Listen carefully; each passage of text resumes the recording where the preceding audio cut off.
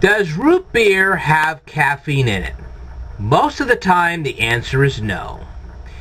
If you are drinking A&W, Dad's, Mug, or IBC, you're perfectly safe. There's no caffeine in any of those. However, Coca-Cola actually does produce a root beer that does have caffeine, and it's called Barks. So if you ever drink Barks root beer, watch out. Because unlike Dad's, A&W, and Mug, and IBC, Barks does have caffeine. It's not a lot, but it does have some. So if you're a heart patient and you don't really have a good tolerance for caffeine, I would avoid drinking Barks. Because if you don't, well, you could be sorry.